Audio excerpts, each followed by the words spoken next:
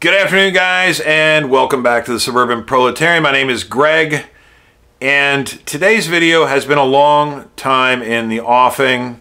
I am, of course, today talking about my Zodiac Super Sea Wolf 68 saturation, which I received as a Christmas present from my wife almost a year ago now. It's the middle of November, and I've been wearing it off and on for about 11 months. It's been in my daily rotation. I haven't just saved this for special occasions, although it's a very special watch. I've been wearing it to work and I've been wearing it in the outdoors, and so far I just love this watch.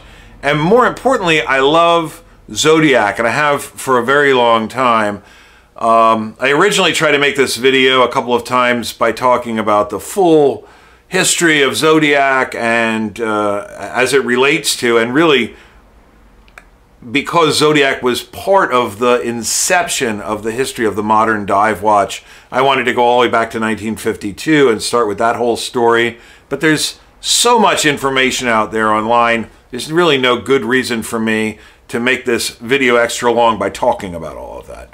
So let me just talk a little bit about why I fell in love with Zodiac long time before I could ever have thought of actually buying a Zodiac.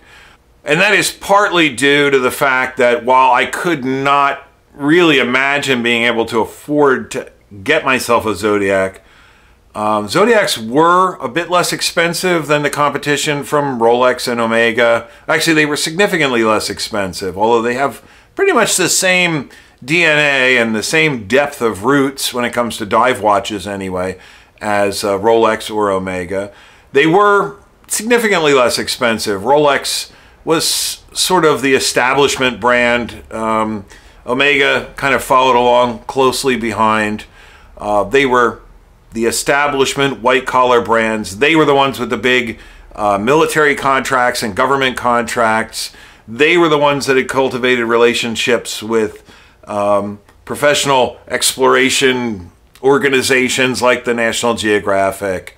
And Zodiac was always kind of a little bit behind, kind of nipping at the heels, kind of bucking the trend. But they were, I always saw Zodiac as sort of being the blue-collar hero's answer to Rolex. During the Vietnam War, the Zodiac, the original Zodiac Sea Wolf, and then later the Super Sea Wolf. This came out in 1968, so it was sort of towards the end of the war. But Zodiac watches were available for sale through the military exchange program. Around the time of the last few years of the 1960s, you could buy a Rolex Submariner from the PX for about 180 bucks. I think you could get an Omega Seamaster for maybe $10 to $20 less than that, so $140, $160. And at that time, the Zodiac watches were also available through the PX system, but you could get one of those for less than $100. I think about $80 or $90. So like half of the price of a Rolex. That was still a really expensive watch, but as a result of that, guys that were deploying to Vietnam, particularly, it became popular. The Zodiac Sea Wolf became popular with Navy SEALs and Army Green Berets who needed a good, rugged, waterproof watch to deal with the very wet and humid environment of Vietnam. A lot of them ended up buying Zodiac Sea Wolves. The Rolex and Omega watches were seen more as private purchase items for officers. Certainly some enlisted guys ended up buying Rolexes and Omegas. But I think by far, that was one of the biggest success stories for Zodiac. And as a result of that, I ended up reading articles in magazines like Soldier of Fortune, and I fairly early on read books that were about the Navy SEALs and MACV-SOG and all of that stuff in Vietnam. And oftentimes you heard mention of the Zodiac Sea Wolf. It gained a reputation that way. And as an impressionable young guy reading stories, of these warriors fighting a war in an exotic land halfway around the world and doing all kinds of covert operations and stuff like that, that was really exciting to me. And on the other hand, I was far too young to be cognizant of all of the political controversy going around the war. I just saw adventure stories, and I imprinted upon Zodiac.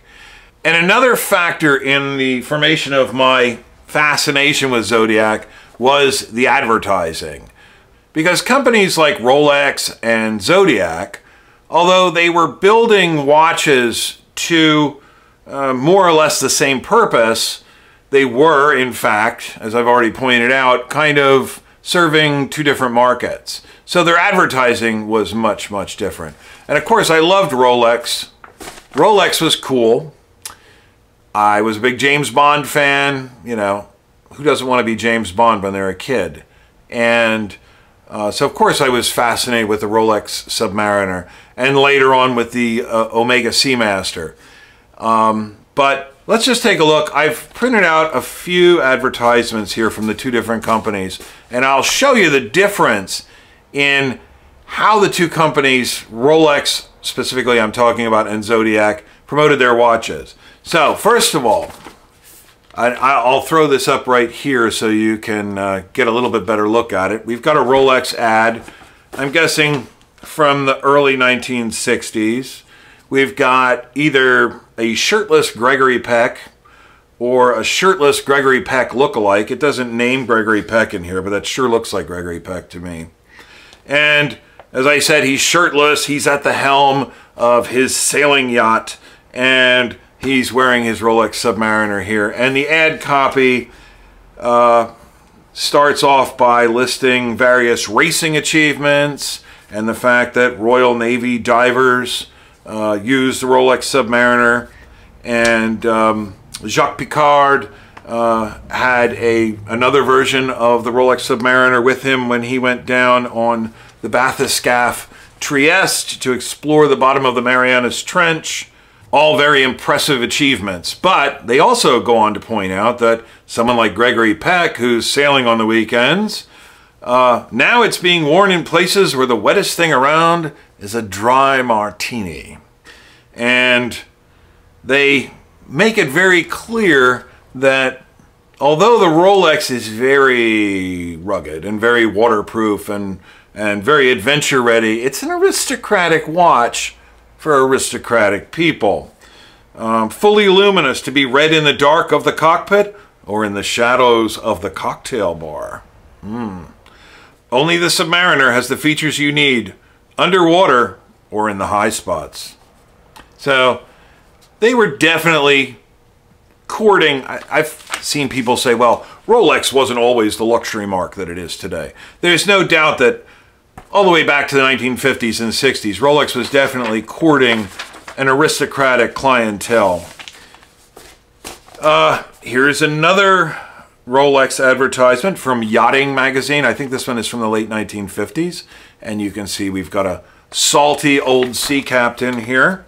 And they go on to talk about how Rolex was the first to produce a waterproof wrist chronometer in 1926. And you just look at this photograph. I mean, this guy is just the picture of one of Her Majesty the Queen's royal servants. He looks adventure ready. He's got his beard and his pea coat, but he also looks very conservative and very trustworthy. I mean, this is the guy who's going down with the ship on the bridge with his pipe clamped in his teeth and a stiff upper lip as the ship slips beneath the foamy waves, and of course after having rescued all of his passengers. And this guy is cool in his own way, but he's very, very square. Speaking of square, here's the last Rolex advertisement I'd like to take a look at. Pan Am flies with Rolex. It's certainly no secret. Some of you no doubt know that the Rolex GMT Master was designed and built to the exact specifications of Pan American Airways. It says here, an airline's reputation depends upon its efficient scheduling. Pan American World Airways, the world's most experienced airline, is no exception, and that is why Rolex has been chosen as their official timepiece. So here we've got another official Rolex wearer. And just take a look at this guy. Pan Am flight officer. He's on the bridge, presumably a co-pilot or navigator, and he's looking through some sort of periscopic transit to, I guess, ostensibly take celestial navigation readings, and he's doing the timing with his Rolex GMT Master. And much like the Salty Sea Captain, this guy is really square. I mean, look at that haircut. And very dependable. This is the kind of guy who's going to stay at the yoke and fly the airplane right into the side of a mountain to make sure that all of his passengers have time to bail out. And another cool guy, but not very adventurous, let's say. Now let's take a look at Zodiac's advertising. And Zodiac didn't run glossy full-page ads in magazines like Vanity Fair and National Geographic. They were usually smaller, black and white, quarter-page ads, somewhere in the middle of the magazine, towards the back, and in publications like Soldier of Fortune and Playboy. And this is a very typical ad. This is one that I saw many, many times in my youth. And this guy is not a Pan Am pilot, and he's not a salty sea captain. He is a treasure hunter, probably at the bottom of the Adriatic Sea or the Mediterranean Sea, and he and his cohorts are hauling sunken treasure up off the bottom. He's got a amphora shouldered there, and a little snorkel stuffed through his weight belt, and you know, a dagger-style dive knife there. And he's not a sea captain. This guy is an adventurer. And what does it say here? This goes back to Vietnam. This ad probably ran about the time of the Vietnam War, and it says here, it has also proved extremely valuable for everyday use, especially in tropical countries. So definitely courting that sort of military adventure sort of thing. Here's another Zodiac ad. This one's actually from the 1990s. This is from the Willie Gad Monnier period, which I'm not going to get into Zodiac's whole history, but you can look that up. And it says here, it's official. And there's a picture of a Zodiac Super Sea Wolf here, and there's the seal of the Underwater Demolition Team SEAL Association, Naval Special Warfare, and this ad seems to suggest that the Zodiac Super Sea Wolf is the official watch of the Navy SEALs. In fact, it was the official watch of the Underwater Demolition Team SEAL Association. This is a fraternal organization, much like the Fraternal Order of Police or whatever, to support SEALs and their families, particularly after their service is over. But it goes on to say, used by the U.S. Navy Frogmen, U.S. Navy SEALs. It also says that the watch is water resistant from 300 feet to 3,000 feet. I don't know what exactly that's meant to mean, but it didn't have any effect on my... I mean, if you read this, it looks like it's not water resistant at less than 300 feet, which doesn't seem like a very ringing endorsement, but it was certainly had a big effect on me, even though I would have been not a kid, probably in my 20s when I saw this ad, but not lost on me. And here we have the be-all and end-all of Zodiac advertisements. This one, again, not from my childhood. This was printed in 1994, so I would have been 25 years old, but still young, still impressionable, and still jonesing for my first, you know, real Swiss watch. I mean, look at this advertisement. It has absolutely everything here. So, here we've got a shirtless guy. Again, it's not Gregory Peck, though. This guy's no Gregory Peck. And he is wrestling with a snake. And from the coloration and the fact that he appears to be waist deep in some Amazonian estuary, we can assume that this is an anaconda. But it's not just any old anaconda. It's wrapped around him and it's fighting him. But this is the world's only venomous anaconda. I mean, this thing has a big old off set of rattlesnake fangs. So clearly this is a life or death struggle. And the guy has what appears to be an STG-57 bayonet clamped in his teeth. And he's locked eyes with this snake. And he's planning on stabbing this snake in the face with his face.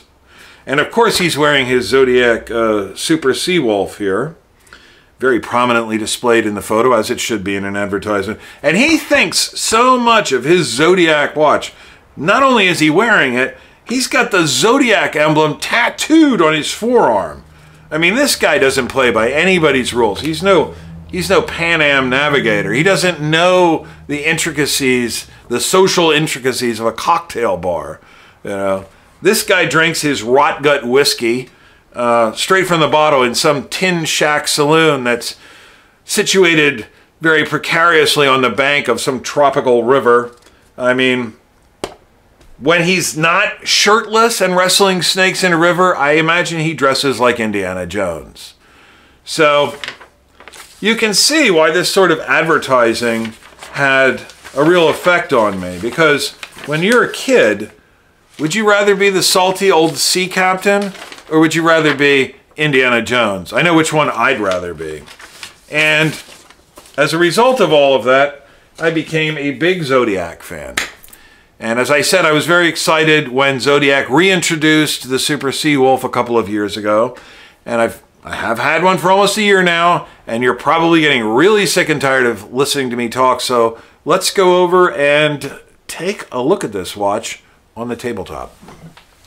All right, guys, so here it is, the Zodiac Super Sea Wolf 68 saturation. Let me get some of the particulars out of the way right off the bat before I forget them. It's 45 millimeters across the bezel ring, and I chose the bezel ring because it stands a little bit proud of the case. It doesn't have traditional lugs, so I'll just tell you that from end to end, the case is 50 millimeters, and it stands 16 millimeters high. So this is a big watch, but because of the sort of oval shape of the case back, the fact that the case rises up here towards the edges, the technical term for that is escaping me at the moment, the watch doesn't really wear super large. When you've got it on your wrist, you can still flex your wrist up pretty high because of those relieved edges on the case. The watch is running an STP 111 movement in it.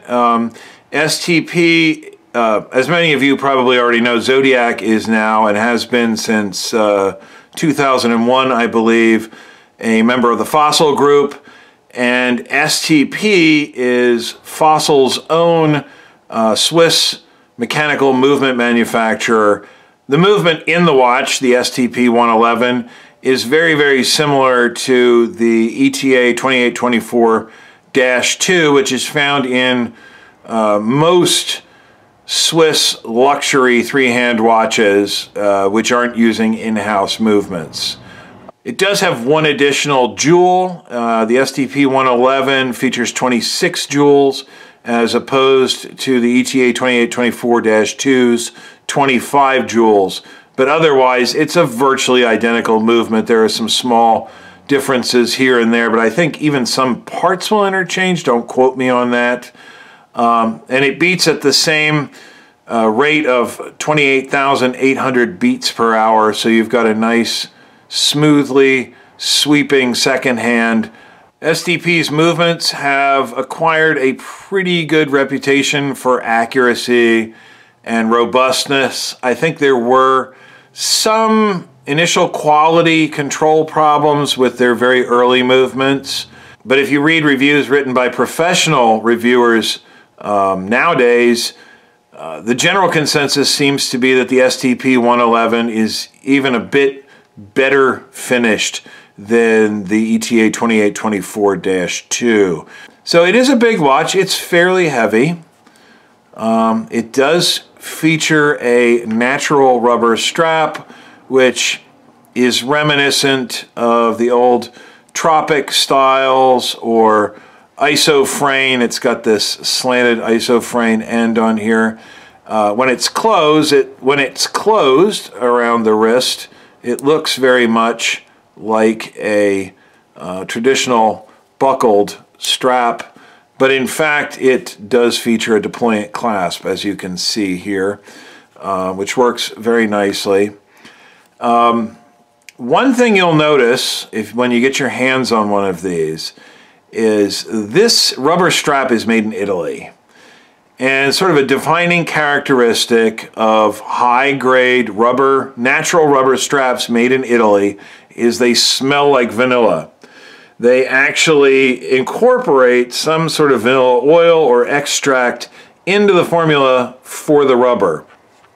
And when I first took the watch out of its box, the smell was almost overpowering. I mean, really cloying smell of rubber. And some people have complained about this. Some people have tried all different types of things to reduce that vanilla smell. I haven't done anything to it. The smell has faded over time, but the general feeling is you're never going to really get rid of that vanilla smell entirely because it's in the rubber formula. And if you hate the smell of vanilla, you may end up hating, well, you're certainly going to end up hating this watch strap. You may end up hating the watch. Of course, you can always put some other sort of strap on there.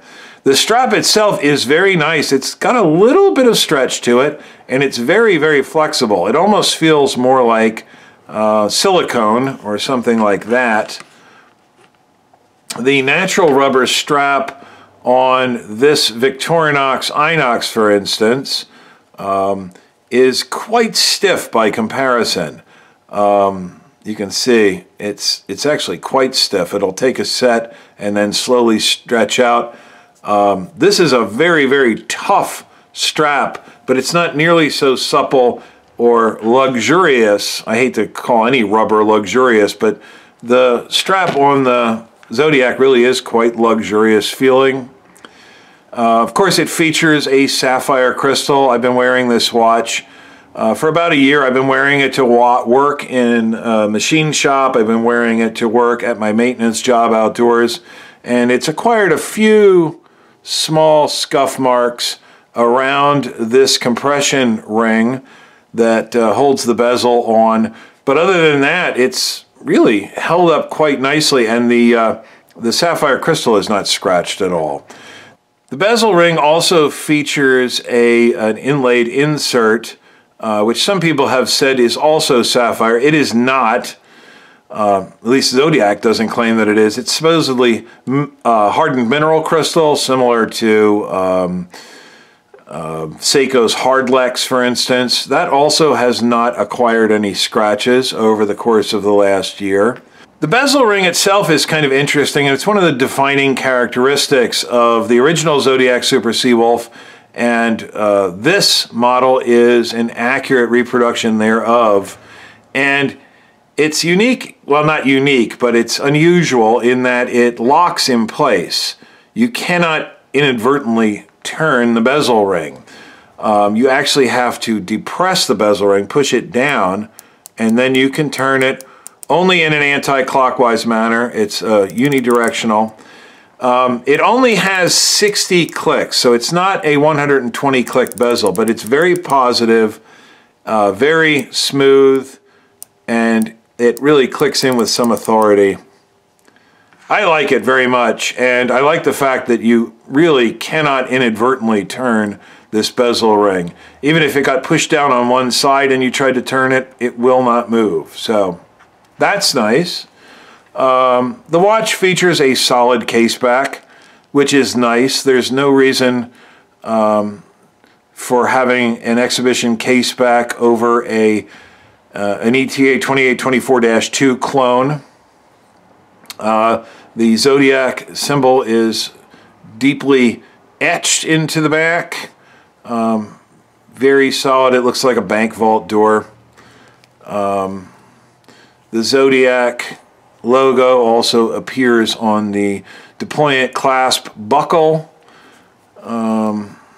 You've got Zodiac on the keeper and 1882. Date also on the keeper, inside and out. There's a Zodiac emblem there on the inside of the back of the strap. And the Zodiac name on the inside of that strap end. So that's pretty much the watch cosmetically. We do have the Zodiac symbol here on the dial with Zodiac Super Sea Wolf in script font. That's been one of the complaints about this watch, is that it has 4 separate fonts in 2 different colors on the dial, but that is, Zodiac is known for its sort of funky styling. This is not an exact reproduction of the Super Sea Wolf 750's dial from 1968, but it's very, very similar, and the fonts are the same, although it's worded slightly differently. But I like it. It is funky, but fun nonetheless. Of course, you've got this orange chapter ring inside the case with the minute train printed on it, and a simple date with, of course, no Cyclops. Now, this sapphire crystal is dead flat on this watch. On the original Zodiac Super Sea Wolf, I believe the watch had an acrylic crystal. It might have been glass. I believe it was acrylic, and it was slightly domed, so that's a little bit different than the original. Now, the original very distinctive case of the Zodiac Super Sea Wolf 750, as introduced in 1968, was actually one of the super compressor cases made by the Swiss manufacturer EPSA. And EPSA is an acronym for Irvin Piqueret SA.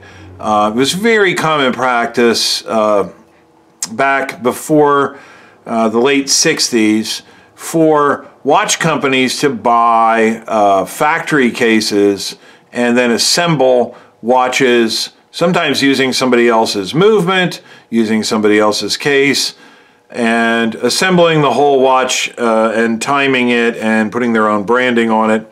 And EPSA super compressor cases appeared on many different watches over the years, and this particular EPSA super compressor case was not just used on the original Zodiac Super Sea Wolf 750, but it was used on several other watches. I did a little bit of research looking at images of 1960s vintage Swiss dive watches, and I identified, in addition to the Zodiac Super Sea Wolf 750, also the Blancpain 50 Fathoms 1000, the Sima Diving Star 1500, and Zenith made a dive watch.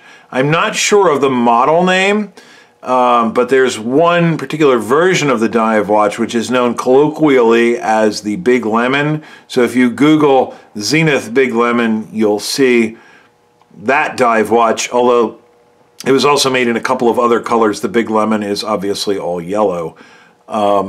So this particular case was not unique to the Zodiac Super Sea Wolf 750, but the Super Sea Wolf was certainly the best recognized watch, and certainly I think the only watch today that's being made in a case that's dimensionally the same as that original EPSA super compressor case.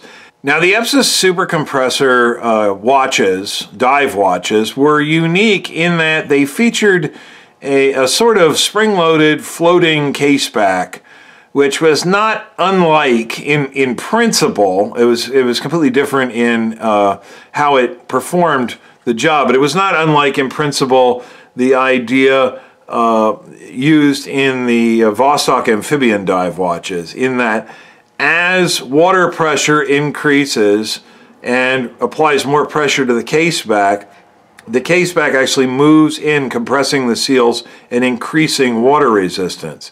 And I was interested to know, Zodiac claims that they reproduced the original Super Sea Wolf 750 case using original examples in their reference collection. But they're not really clear about whether or not this new case incorporates that super compressor technology or not. And so regarding my questions about the actual construction of the new Super Sea Wolf 68's case, I did contact Zodiac's press office, and I actually received a very prompt and a clearly personalized response to my questions from a woman at Zodiac's press office, and she did answer my questions. Sort of. She basically just gave me the information that was already available to me in the press materials that Zodiac released at the time they released the watch.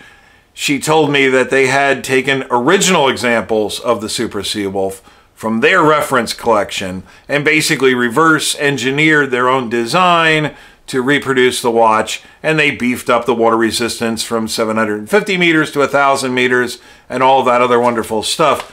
But she clearly didn't really understand what I was asking. I didn't follow up because I didn't figure I was going to get a definitive answer. So the only really definitive way for us to know whether or not what's inside that watch case matches what is on EPSA's super compressor patent drawings is for me to saw the case in half while it's assembled and look at it in cross-section. Now, I am clearly not going to saw my own Christmas present in half. But if, on the off chance, and I have no illusions that this is going to happen, but on the off chance that somebody from Zodiac sees this video and wants to end the speculation about how their watch case is constructed, I would be more than happy to. If you want to send me a Super Sea Wolf case, it doesn't have to be, obviously, first quality. It could be a blemish or a factory second, whatever you want to call it. Not a whole watch, just the case. Send it to me, and I will very happily saw it in half on the cold saw, on video. I'll show myself sawing the case in half, and we'll look at it in cross-section and see if it matches EPSA's patent drawings. At least, basically. Obviously, I'm not going to divulge any of your corporate secrets or take any really exact measurements in the video, but I would love to know if that's an actual super compressor case, even though it's not made by EPSA.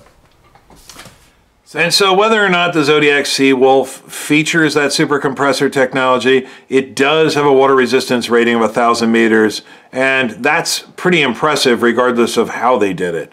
1,000-meter dive watches are by no means rare today. You can find them in watches as inexpensive as this Deep Blue Sundiver, which sells for just a few $100s, but it's still pretty amazing that we've got watches, of relatively affordable watches today, that are water resistant to depths of 1,000 meters. Looking at this watch reminds me that the Zodiac Super Sea Wolf 68 saturation features the same plongeur style handset that the original did in 1968. One of the reasons I bought this Deep Blue Sundiver quite a few years ago now, was that I was such a big Zodiac fan, and the handset was very reminiscent of that found on the Zodiac Super Sea Wolf. At least the minute hand has that same plongeur style that I find so appealing.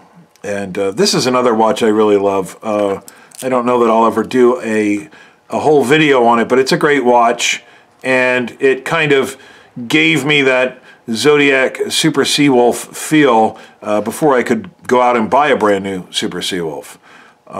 In other ways, it kind of resembles, many of you will have noticed it, it sort of resembles the older version of the Oris Aquis. So it's a mashup of various design features, but it's a pretty cool watch also. Anyway, So I guess I don't really have a whole lot else to add. I think we should wrap this up because this is probably getting pretty long, but I just love this watch. I'm so glad that Zodiac is producing some of these classic designs again, and I hope that they continue with this into the future. Let's wrap it up. So this is probably getting super long, and what you're watching right now has probably already had a ton of stuff edited out of it because I don't even know how much time I've spent filming today. But I want to wrap this up with a couple of observations. First of all, I love the Zodiac Super Sea Wolf 68 saturation, and I'd like to say thank you to my lovely wife for such a thoughtful Christmas present last year. I think it's a really cool watch. I actually hope that Zodiac doesn't become completely dependent on watch designs from the past. I'd love to see them developing some new, innovative watch designs that would kind of push them forward into the 21st century. But I love my Super Sea Wolf 68 saturation, and I think it's a really well-built watch. I think it's a great movement inside of it. It's clearly well-built. And as I pointed out earlier in the video, Zodiac watches have always represented a remarkable value compared to the competition. The Zodiac Sea Wolf and Super Sea Wolf still today sell for considerably less than a lot of their competitors. I did a little bit of research, and I apologize, this is about a year old, so the prices have probably changed a little bit. But I looked at my watch, the Super Sea Wolf 68 saturation. I looked at the specifications of it and the fact that mine is mounted on a rubber strap, and I wanted to find something that was roughly equivalent to the Super Sea Wolf, and look for what was also probably the least expensive equivalent watch. What I came up with was, at the time, the Breitling Super Ocean 2 44. This one is reference number A17392D8, and it's the model mounted on a rubber strap. Very similar in a lot of ways. As I said, it's on a rubber strap. It also has a water resistance rating of 1,000 meters, and I believe this one's running a variation of the ETA 2824-2 in it, so roughly equivalent movements. And the price on the Breitling Super Ocean 2 44 is $3,650.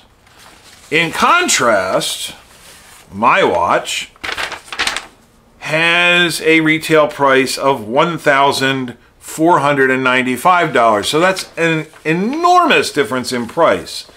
Even though Zodiac's roots run much deeper when it comes to dive watches than Breitling's do, even though it's still made in Switzerland, even though it's a very highly regarded brand, it's less than half the price of the Breitling Super Ocean 2 44. And I know some of you are probably going, yes, but the Breitling Super Ocean 2 44 is chronometer certified. It's going to be more accurate than your Zodiac Super Sea Wolf. That's true enough. But ironically, there is a chronometer certified version of the Zodiac Super Sea Wolf 68 saturation. It's the limited edition 50th anniversary watch set, which is not only chronometer certified, it comes with an auxiliary, it comes on a shark mesh bracelet, it comes with an auxiliary tropic style rubber strap, and a Velcro nylon strap, and all of that comes packaged in a leather watch roll. I'm not going to put that up on the screen, but here it is. And that whole set, chronometer certified, so really the Breitling doesn't have any advantage whatsoever over this watch, plus this has some extras, sells for $1,995.